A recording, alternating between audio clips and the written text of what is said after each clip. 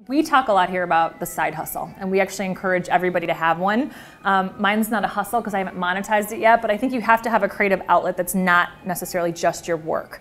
So for me, I love home renovation and home decor and interior design, so I will paint and demo and fix and teach myself skills off of YouTube videos at home as a creative outlet.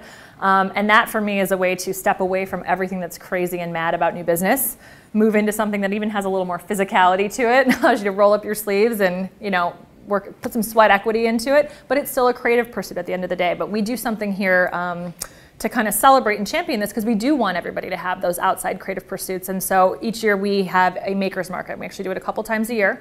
Everybody here, you'd be amazed. We have jewelry makers and cupcake bakers, people that do ties, and we have artists that do paintings. And we set up a huge marketplace in the agency. We all go, we shop at it. They usually do it around Mother's Day and Christmas, so there's a big, you know, audience there at that time buying gifts.